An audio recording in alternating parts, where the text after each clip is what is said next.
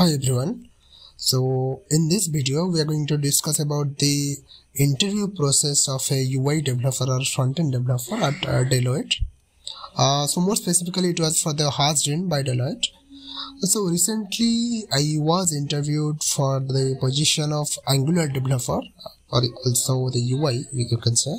So at Hashedin by Deloitte. So in this video I will be talking about all the steps and the rounds of interview, what they ask in the interview process, so that if you are appearing this interview you will get a idea on this. So please stick to the end to get the clear idea about this. So basically there are 3 rounds of interview in Hashedin.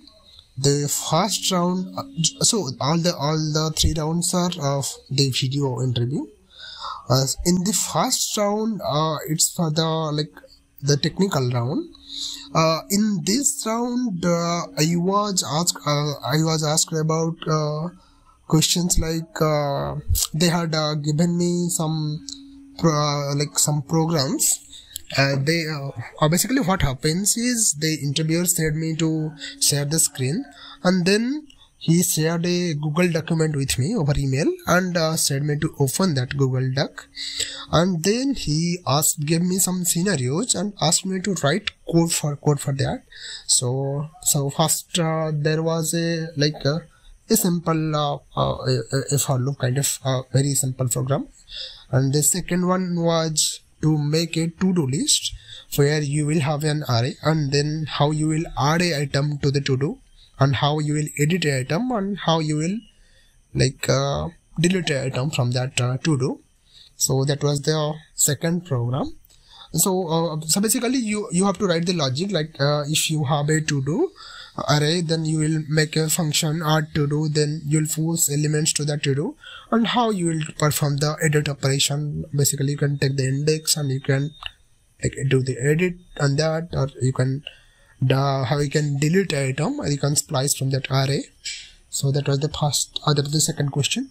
And then they gave me some array sorting kind of problem, and then I was asked about the closures of JavaScript, and also they had thrown me a problem on a program on closure that I clearly don't remember the exact program, but that was on closure.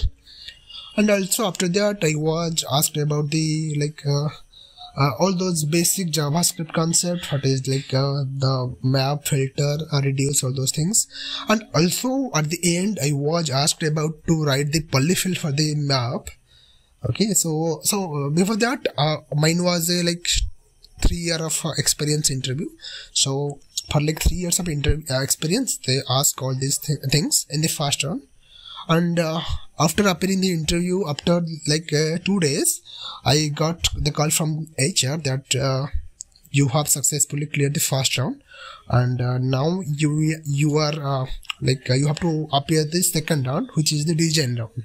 Okay, and then I attended the design round. So in design round there were questions first.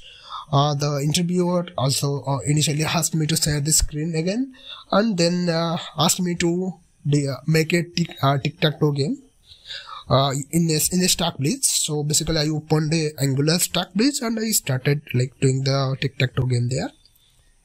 Okay, so you can implement that, or you can, if you are getting prepared for it, you can prepare a bit for that.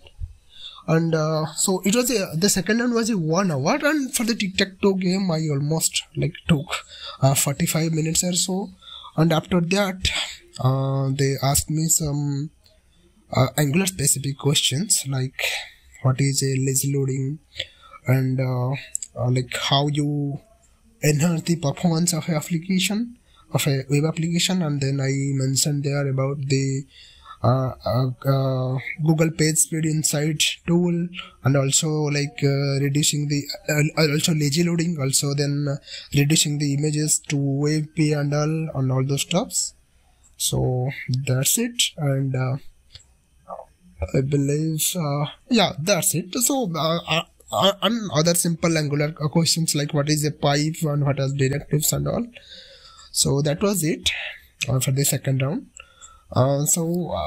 Yeah, that's it. Then at the same day I got the call from the HR that you have successfully cleared the second round, and you are going to schedule the third round for you, and the third round is called a fitment round.